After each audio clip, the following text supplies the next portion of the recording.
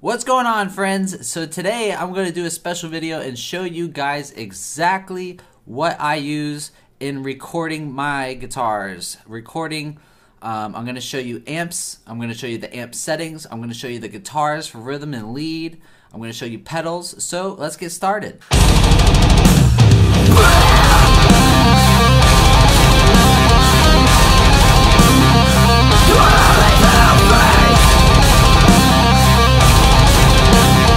First, let's talk about strings. Which strings do I use? I have a bag of strings right here, and I will say most of the time I am using Diodarios. I just had really good luck with Diodarios. They sound great. They last a long time after the studio, so I like keeping them on my guitars. You can see, like, I have all sizes. I have 56s, I have 52s, I have 59s. I think I have a 60 somewhere in here. And so I use these Diodarios, and I use Ernie Ball very rarely, but I will say what I tend to do is I buy individual Ernie Ball strings and I put them on the G string because I prefer having the G string be wound. I learned that in the studio, another studio that we went to, and it just keeps it in tune a lot better. So the G string, I usually use 18s, or let's see, I have 18s, and then I have 24s for the really deep gauge. If you guys want to know string gauges, you can watch the other video I have about string gauges and which one you should use for different tunings. It's all my opinions, but this is just the luck that I've had. But yeah, anyways, Diodario strings are usually for the win, and Ernie Balls for single strings. We're going to talk about rhythm guitars. Most guitars that I use for rhythm, actually not even most, actually all the guitars I use for rhythm are usually LTDs, ESP, or Schecter. Usually if it's made in Korea, that to me is a rhythm guitar. I don't know what it is, I just like Korean guitars and they sound mad good with lower tunings. So this is a Viper, and I do use EMG 81s on all my rhythms. All the rhythms that I've used for my band, which if you don't know by now is Lies Behind Your Eyes, I'll put a link below. All the rhythm guitars are EMG 81s, and I'll show you. The Viper is one of my main rhythms, and then this would probably be my second rhythm, an LTD EC 1000. And you can see I have the James Hetfield set in here, and I actually changed it I put the 81 in there just for recording purposes. But this one's an Axe as well. Like, it's a really good guitar, made in Korea again. It's just something about LTDs, man. They just ring rhythm. They're so good, and they sound so great. And you don't have to have the best guitars to do what you need to do, but this, to me, is my standard of what I use for rhythm. What pedals do I use to boost my amps for rhythm? These two. Ibanez TS9 Tube Screamer and an OCD Full Tone Overdrive. Now, usually most of the time I use the TS9. I just stay true to it. But recently we actually were using this, and then the most recent songs we actually didn't boost at all. We just thought it sounded good, so you kind of go by your ear. If your ear thinks, you know, it sounds good, go by that. Don't just go with the solution of doing the same thing as everyone else.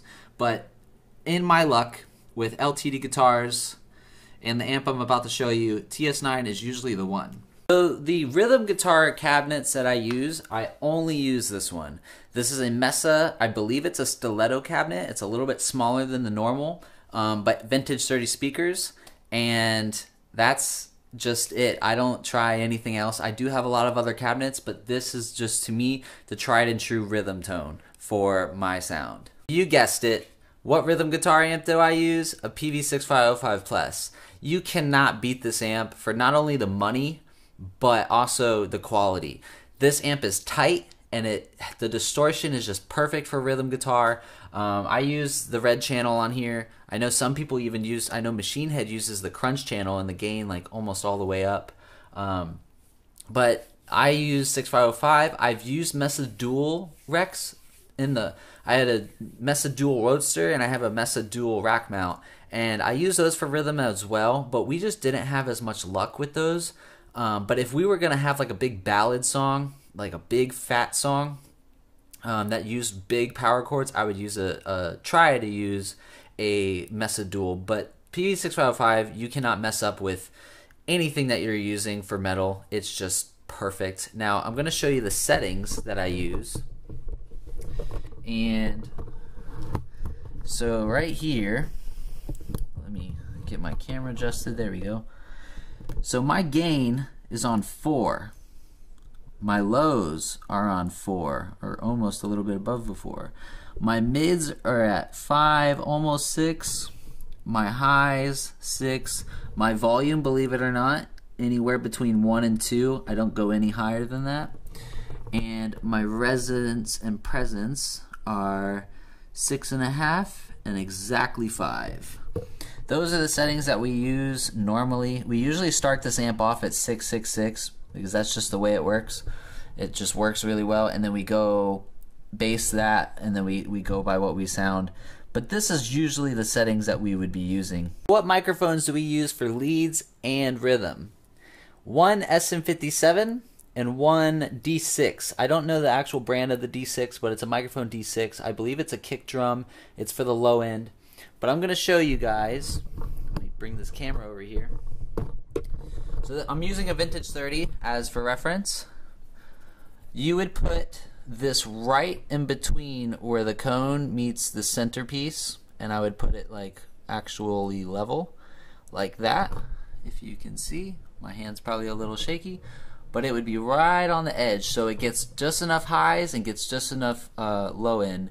And now the D6 would be somewhere between, I would say, here and the very edge. Now this is picking up all the low end, and you would blend both of these mics and get the good tone, I would say. But yeah, so center here, usually center, and then right in between here. So now we move on to lead guitars. What do I use to push a lead amp?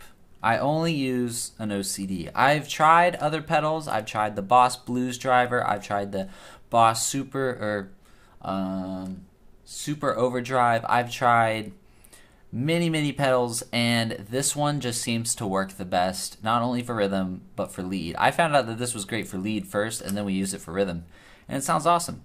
But OCD is what I use, and a Gibson SG Standard is what I use for the lead guitars. Now, I've used my Strat once. It's very rare that I would use a Strat or use anything else. I've just had the best lead tone and luck with an SG Standard. I don't touch anything on this amp other than changing for strap locks and putting this Velcro grip. You know, it helps with recording. Other than that, we also do tape the ends right here with blue tape, painter's tape. And whenever we get to a really tricky part, we'll actually tape the strings that are not being used just to make sure they don't ring out in a weird way. But that's just what we do. The lead cabinets that I use for lead guitar, this JCM 800 1982. This is an old cabinet. It's made with real wood, and it has K100 speakers that are from England. So they're England made. So it's definitely an old cabinet because they no longer make the Celestians in England anymore. I don't believe they do. But yeah, this cabinet, I used to have a 1960s A, and this just whipped it out of the water. So this is the cabinet that I use, and it's a 400 watt cabinet. Obviously, it's not cranked all the way up to that because we do have our volumes actually quite low. But they're still loud, but they're just not pure loud, you know. The other cabinet I use is this EVH with 2 Creamback 65 speakers in it. Super smooth, super just really overall good distortion tone. Those are usually the 2 that I've used. I used a Mesa 212 with the G30 anniversary speakers for Taste or Regret and Only Left in Memory. Those 2 songs were that cabinet, and it was good. I liked it, but I definitely like this cabinet. This one's my overall lead cabinet, and if we can't get what we want out of this, then we'll use the other 212 EVH. The Triamp Mark II. The Hewden Kettner Triamp Mark II has been the best lead guitar tone for me personally. I've tried Orange Rock Reverbs, I've tried Egnator, I've tried so many other amps, and every time the Hughes and Kettner beats it. There's just something about it that I just love. It's very different from most people's lead tones, so it's very unique to me. And believe it or not, there's 6 channels on here, but the 2 most metal channels, I actually use the A channel instead of the B channel. The B channel is actually more gain and more low end, and you would think that I would use that for leads, but I really don't. I only use the A. It's just kind of like, it just worked perfectly. It wasn't too much, but it wasn't not enough as well. Now I'm going to show you these settings, and you'll be surprised. Oops, sorry, let me get this tripod down. Now my settings, if you can even see it, the gain is at 1. It's anywhere between 1 and 12, and then you can boost it if it's on 12 usually. Now the bass actually is ramped up, and it is at, oops, where are my bass? My bass is at 12. You're allowed to use thicker, more thicker tones for lead guitar because it will cut through still. My mids are at 11, which is very different. Sometimes they're equal, and sometimes they're a little bit like at 1 o'clock. It just depends on, you know, the time that we're recording.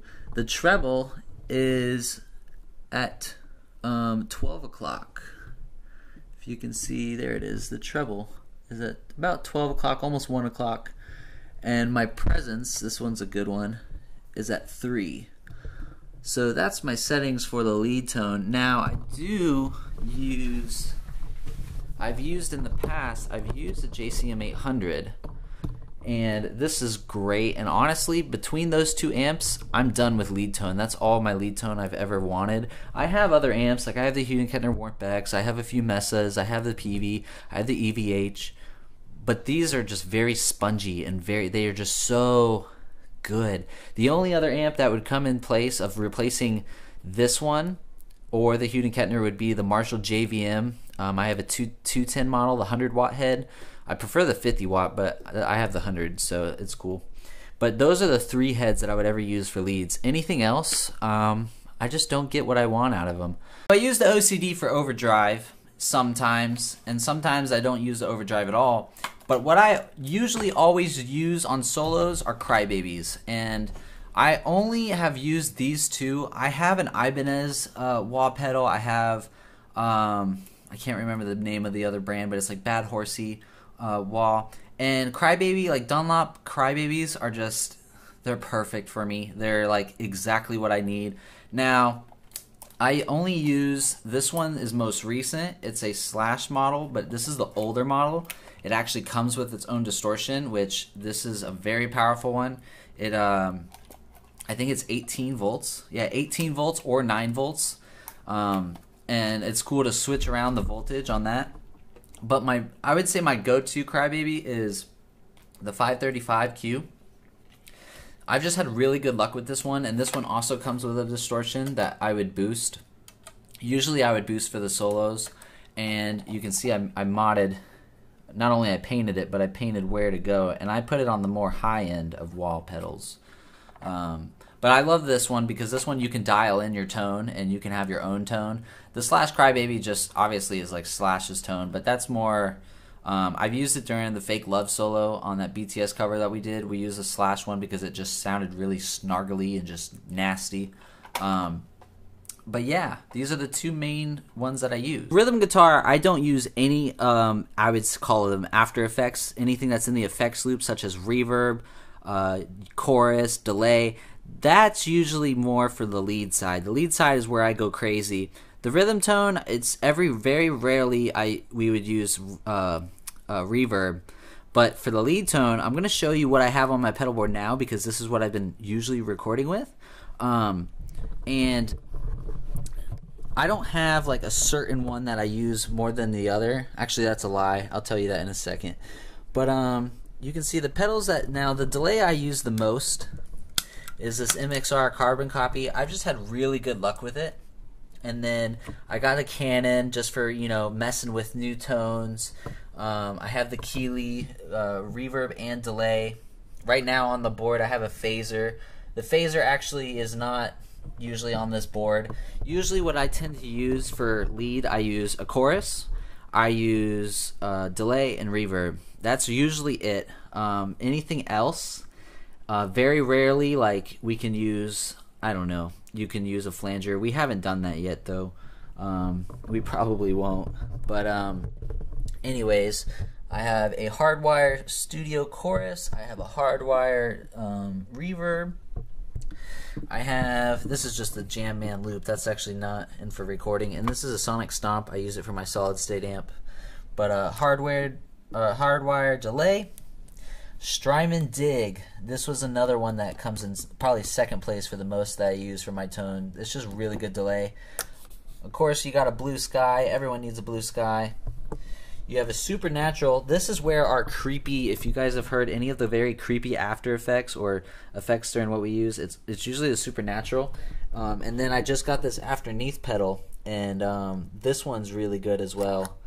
And usually these two are for creepy solos, and then this is more for the like, traditional leads and that. But yeah. There you go. So that is my lead and rhythm tone as far as studio goes. I might make another video about live because live is actually a little bit different. If you guys want that, comment below and I will do that. You can subscribe. You can hit that little bell. It helps me out. It helps everyone else out on YouTube. Other than that, I hope you guys have a great day. You can check my Instagram, Eric Shreds, and that's it. See ya.